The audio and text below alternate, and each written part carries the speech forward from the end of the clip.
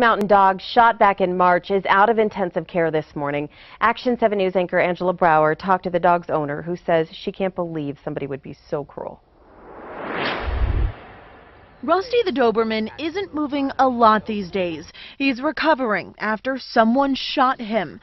It made me angry that people would do something like that. Lillian Homer says her two dogs got out of the fence last month and ran off. A passerby found Rusty covered in blood, his back leg muscle missing, his front leg torn open, a hole in his mouth, walking in the middle of the road. You can see some fragments. Come here, Rusty. Homer believes her other pup was shot too, but didn't make it. That dog never came home.